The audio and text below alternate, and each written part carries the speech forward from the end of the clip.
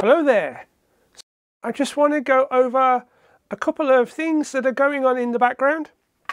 Obviously, you might have seen the 3D printing streams. That's just what I've been doing in my spare time. But alongside that, we have got another batch of the Mechtrum cases going. And this time I'm printing in this sparkly black rather than the matte black. I think it looks just as nice. So this is the first one, and we've got quite a few orders. Key switches should be with me in the first week of April, and key caps possibly the second week of April. So it shouldn't be too long before these can start to ship. And I'm going to get printing the cases now, but I wanted to show you something else. So one thing that cropped up on the first batch was people having boards like this. So this is the ZXZERO, and I built this on stream a few weeks ago. And there were a few people that had these boards where they were very short and the cables for the keyboards were set back. So what I started to do is I've made cutouts for the keyboard so that the keyboard cables can be at the front or the back. And let me know when you place an order, but I'm going to contact you anyway, asking you what type of board you're putting in. This is the one specifically for the ZXZERO, and I did make quite a few changes for the board, the way that the board fits in, and also for the I/O panel on the back.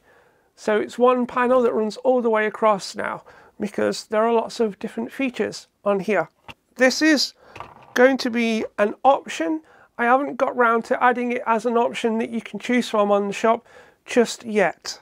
I do have the Ngo keyboard, and a lot of these newer boards can work with the Spectrum Plus keyboards, but unfortunately the Ngo keyboard will only work with the Ngo or the Spectrum Next. It will work as a basic 48K keyboard, but you need extra circuitry to make it work as a Spectrum Plus or a toast rack style keyboard. So I am working on my own design, and I'm waiting for the first prototypes to come back. It's based on an existing board where they've got the circuitry to do the dual membrane, because the Plus keyboards actually had 2 membrane layers and they're physically split, so you can't just join them all together. And I'm going to be using these same keycaps from Mani, and I've tried to keep it close to the Plus layout so the cursor keys are either side of the spaceboard. So that's on the way. So they're the main things that I wanted to talk about.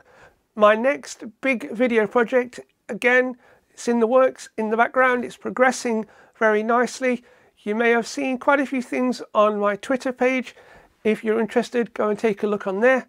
I do have the first working prototype, and I'm waiting for circuit boards to come back from that. So thank you for looking at just a quick top-down talking hands video, and hopefully it won't be too long before we have another proper video along the way.